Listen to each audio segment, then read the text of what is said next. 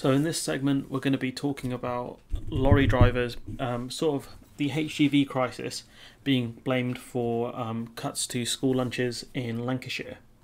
So about 500 schools will be offering reduced lunch menus from next week due to the national lorry driver shortage. And these issues are only going to get worse, especially since these schools source their food from typically British sources,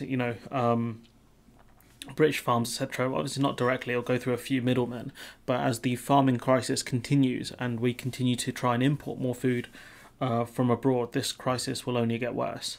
So 500 schools will be offering a reduced lunch menu from next week due to the national lorry driver shortage. And now this is only one of the schools where it's really gone public.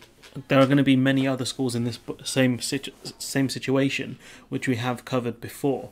So Lancashire County Council, which provides 65,000 meals a day, said food deliveries were being hit by the issue. We've talked previously about how Iceland and other places are struggling due to the crisis. And that's predominantly run by the shortage of HGV drivers, which was massively exacerbated by Brexit. Education bosses are still promising a healthy meal every day for each child while stock levels are replenished. Obviously, they are going to promise these things because the last thing you want is a panic on your hands. Especially with a universal credit cut as well, a lot of the kids receiving free school meals will be more reliant on getting lunch at school because they might not be able to eat as much at home because the Tories are heartless. Let's not forget that.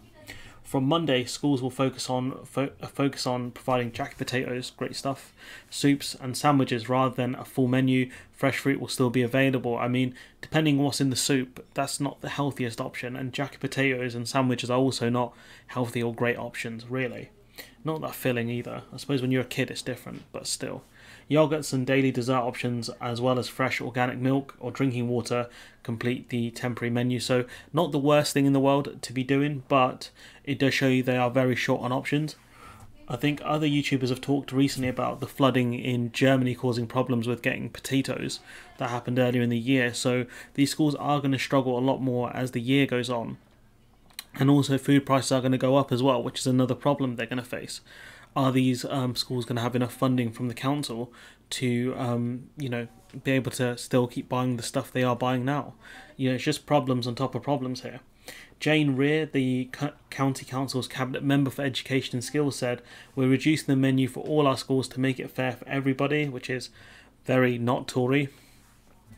We'll reduce it for a couple of weeks, replenish our stocks, hopefully we'll be back up and running after half term. So that is, I'm not sure when half term is, but I assume it's in around October, so they've got a couple of weeks left really.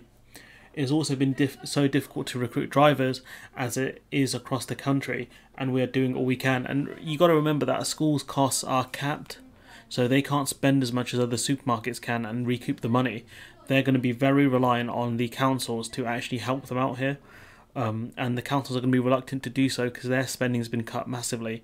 Their funding has been cut massively due to central government and, of course, the pandemic. So the schools are in a very precarious position here. Not great news for the schools or the children of Lancashire, really.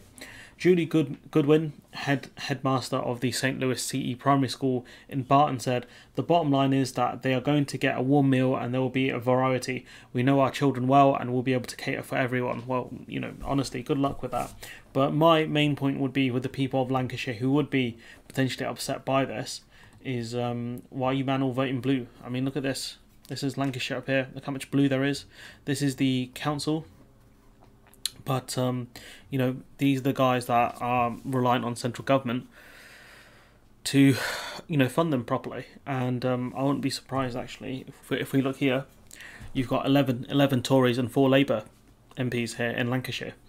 And you've got a situation where the schools can't provide adequate meals, or at least the meals they could provide pre-Brexit, because of the Tories, on multiple levels because of the Tories, because of Brexit, because of the school cuts, because of the lack of kind of making HGV driving as good as it could possibly be. We've seen in other European countries where truck stops, you know, the drivers get food, there are proper showers there, toilet facilities, etc., and they're much safer than the ones we have in the UK, and they're open for much longer as well.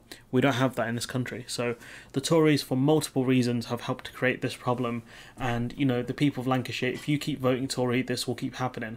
But that's really up to you guys at this point, because your votes have consequences. Now children won't be able to get the meals that they need in schools, thanks to you guys. Thanks to all of these people who voted blue here, and of course all of the people who voted blue here. So well done. If you want to make a difference, you know, if you're in Lancashire, talk to your local MP who probably is a Tory and ask them, what's going on, man? What the hell are you guys doing? Anyways, I'm going to leave it there. Let me know what you think in the comments below.